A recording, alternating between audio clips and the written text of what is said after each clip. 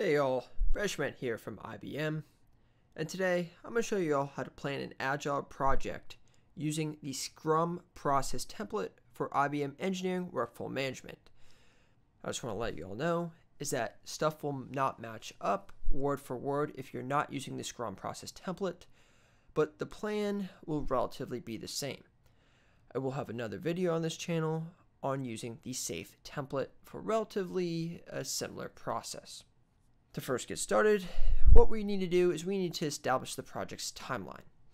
And to do that, you first must be logged into Workflow Management and you must be an administrator. If you're not an administrator, you will not be able to do this. Navigate up to the top right hand corner of the screen, mousing over the gear icon that says Administration. Clicking on this will reveal a drop down menu, and from this, select the first option that is Manage this project area. From this, go over to the left-hand side of the screen and click on Timelines.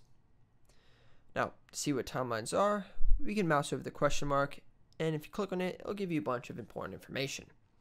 But really what we can break it down to is that it is a block of time where a bunch of activity, a bunch of tasks, a bunch of work needs to be done to progress you further in the project. And if you want to read more into it, you can pause the screen right here. By default, with the Scrum template, there's a couple things defined here. We have the main project, we have a release, we have 2 sprints, and we have a backlog. Now, say we want to create one ourselves, and I'll just create it as an example. We can go over to click on Create Timeline, and I'm just going to put on tutorial timeline. And we can set the duration of weeks, and for this example I'm just going to put on 4. Then if we want to edit some properties associated with it, we can click on Edit Properties, and we can select that this is the project timeline. But since I don't want to make this be the project timeline and I'm just showing you all an example of creating something, I'm going to leave that unchecked. Now if we want to add some stuff underneath it, we can click on the plus button there to add a child iteration, and I'll just put on sprint 1, and we'll call this 1 week. Then I'll add another iteration. I'm going to add this after sprint 1, and I'll call this sprint 2, and this will be 2 weeks. And wait a minute, what if I want something in between here where that's more so like sprint 1.5? Well, I'll just do that for 1 week. And then up top here, we can see all the scheduled days, the start time and end time, and I'm going to leave that everything like it is because I enjoy my weekends and I don't want to have to be working on the weekend. So now I'm just going to click on OK here, and we can see this other timeline available. Now this is not the project timeline because we did not set it as that. If we checked off that box on the past screen there, we could have done that. But say now we want to turn this into a project timeline. Well, all you need to do is click on Edit Properties, and you can click this box right here. It says use this timeline as the project timeline. I'm not going to do that because I am happy with the stuff by default. Finally, make sure you click on Save. And if you want to change any of the other settings, you can navigate to them right over on the left side of the screen here. Now, I'm going to hop back into the project, and to do that, all you need to do is go over to the right side of the screen and click on Explore Project. Now, after creating the timeline, we need to create a plan. To do that, navigate up to the Plans tab and click on Welcome to Plans. If we want to find out some more information, we can check out what Quick Planner is by clicking on that right here, Program Board by clicking on that right here, and we can browse current plans, or we can create a plan, and that's what we're going to do today. So click on Create a Plan. I'm going to name this plan Tutorial Plan. The owner of this plan is going to be the project itself, and the project I named Scrum Agile. I'll click on OK. Then for the iteration, I'm going to put this in the release 1.1, and I'm going to click on OK. If you click on the twisty, you can select a specific sprint that it is owned by, but I'm just going to leave this as release 1.1. We can change the plan type, so it could be sprint backlog, cross project plan, product backlog, release plan, or the sprint Kanban board.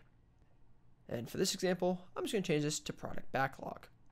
I'm going to leave Fetch Children on Demand checked as default. If you want to find out some more information, all you need to do is either click on it or mouse over it, and you'll get something that pops up. I'm going to leave include on items unchecked. And finally, I'm going to go up to the top here and click on save. One thing to note is that you can also import this from a Microsoft Project XML file, and you can also export the plan to an XML file as well. Now, if you get a weird error here that does not allow you to create the plan, let me show you what you all will need to do. Go up to the gear icon, click on Manage this project area, then underneath Overview, scroll down a little bit and make sure that a member has been added. To add a member, all you need to do is click on Add. Here I'm going to search for a member. We're just going to add Dave, and click on Next. And we need to select his roles. And I'm just going to select Scrum Master, and click on Finish. Now we're going to hop right back into here, and make sure you click on Save over there, but for this example, I'm not going to save that. So now if we get back to our plan, all we need to do is click down on the Plans tab, and we can either go Browse All Plans, but this is my recent plan right here, so I'm going to click that. We're now back inside of the plan, and now I'm going to add a work item. Clicking on this drop-down menu, we can see a whole bunch of options here. And for this example, I'm going to create a story. So I'm going to click on Story, and I'm going to put it in as Story 1. Finally, click off it, and now I need to associate this story with some stuff. So to do that, I'm just going to click on it, and I'll be taken right into the story itself. Here we can see where it's filed against, how many points we want to assign to it. For this example, I'll just assign 5 points. We can see the progress for work, and we can assign some tags, add some other settings over here as well. We can put a description, and we can put some comments. We can add some acceptance criteria. We can connect it up to some links. We're going to add people that need to approve it, and we can also see all of the history.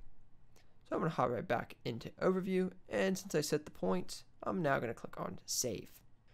Now, let's go add some other stories.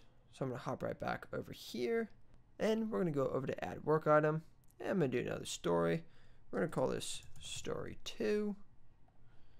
Add another work item, Story 3, and now I'm going to add an epic. And I'm just going to call this Epic 1.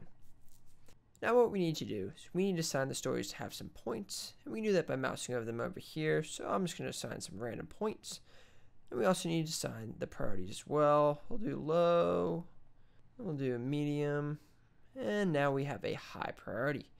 We know that an epic is supposed to have stories underneath it.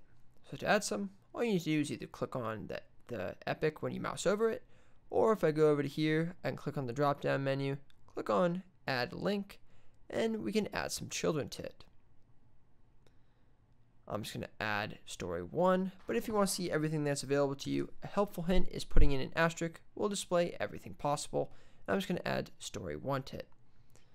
So now clicking on Epic 1, we can see, hey, there's 0 of 0 stuff, and when I go over to links here, we can see the child associated with it, and I'm just going to click on Save. We'll hop right back into the plan itself, and we'll make sure we save the plan too. Now I'm going to change the priority of this to medium. And now let's add the other stories to this epic. We can click back on here, add link, click on children. If I put in an asterisk again, we can see, hey, we have Story 2 and Story 3 that we need to add, and I'll just click on OK. Finally, make sure you save this. And now when we hop back into Epic, go over to links, we can see we have all these stories right here affiliated with this. Which, if we want to add some stuff into the stories, all you need to do is head back into the plan, and we can add some work items and create them right here. Or if you mouse over this, you can click on Actions and go underneath Create Work Items and create some more stuff. If you want to view some other cool boards on this thing, you can click on this rank list and click on Work Breakdown, and this will show you what is affiliated with the epics that you have over here.